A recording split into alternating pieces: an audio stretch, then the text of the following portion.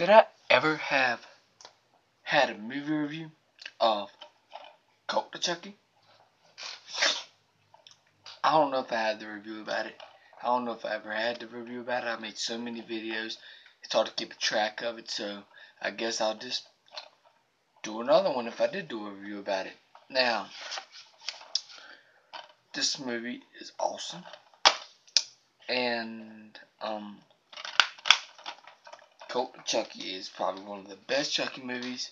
It's probably my favorites, to be honest. My favorite Chucky movie. And it has the great twist at the end of this movie. You know, this has the best twist in it. You know, I liked how they do something different.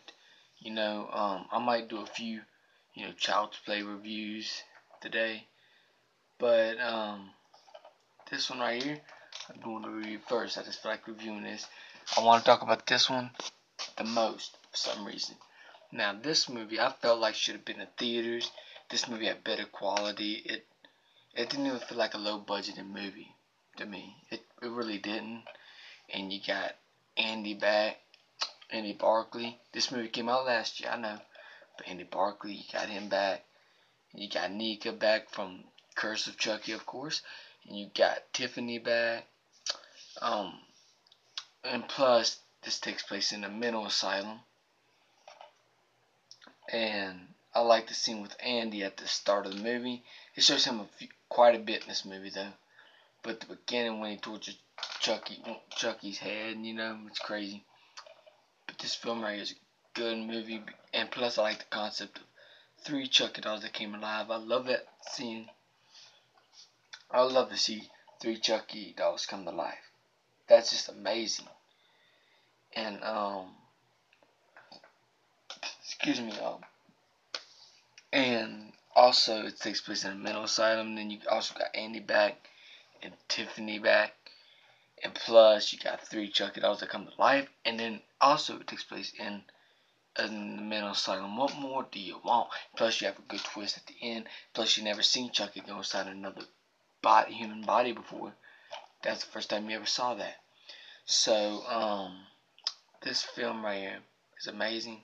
10 out of 10 for me. It's one of my favorite slasher films of all time. And I liked how Chucky, when he gets inside Nika's body, I mean, some people don't like that, but I do, because it's something different, something that you didn't expect. Because you never seen Chucky go inside of, he'd been trying for years, trying to get inside Andy's body, and it didn't happen, it didn't work. So it finally worked on Nika. Finally went inside Nika's body. And it gives you hopes, high hopes for a Chucky 8 or TV series. Every TV series coming out. I kind of don't want that, because if it's on Netflix, I don't got Netflix, and Netflix costs a lot of money when you buy it. I just can't afford it. And if they just stick to a Chucky 8, I would have been more happy with that, so I could just buy it or go to the theater and see it if they release it in theaters. But this film right here is good. It's amazing. It's so different than the rest of them. It has a different feeling. And Chucky's one of the best horror icons. Just like Michael Myers, Jason, Freddy, the rest of them. He's just like them. I mean, he ain't no different. But the only different thing is he's a doll. That's it. But he's still one of the most amazing horror icons ever. And I pissed off about that freaking reboot. I mean, at first I thought, yeah, this could be freaking awesome. This is gonna be amazing, y'all. I can't wait to see this reboot. But guess what? Or remake or whatever. But guess what? They're fucking it up. They're not using no Chucky, because look what they could have done. If they used Chucky in a remake, you know how good they can make it. They can make it freaking probably better than all of them, because they could make it darker. They can make it as good as the originals and stuff. But they're not doing that. They're freaking having an electronic doll that's from outer space somewhere, gets thrown down, then the freaking kids see it and they're like, oh my god. Stupid. But if I was gonna do a remake, I would have made that thing way darker. Way darker. I would have made it so scary because I got too much ideas. If I had the money the money for the budget of for like good camera work and all that stuff, I would have been definitely wrote the script by now. And I guarantee y'all, if I did a fan film of a remake, Child's Play remake, I would freaking make it good.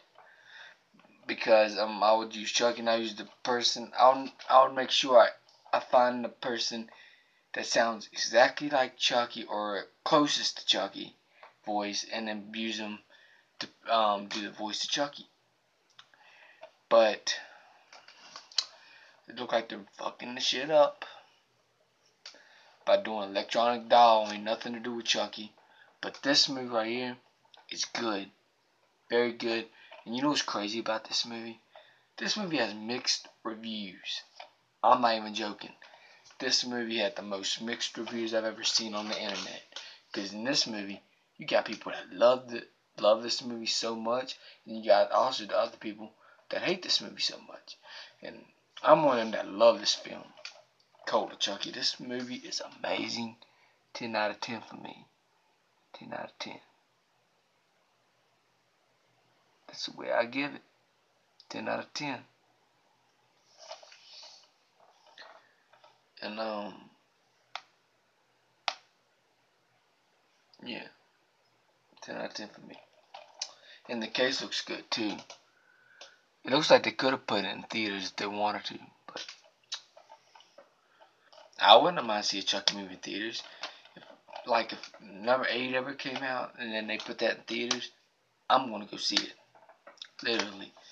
Just like I'm gonna go see The Nun. I'm gonna have that review of The Nun 3 days after it comes out. So keep in mind, 3 days after the 7th or somewhere in the 7th, I'm gonna have the review about it 3 days after it comes out, so it won't be as packed in the theater.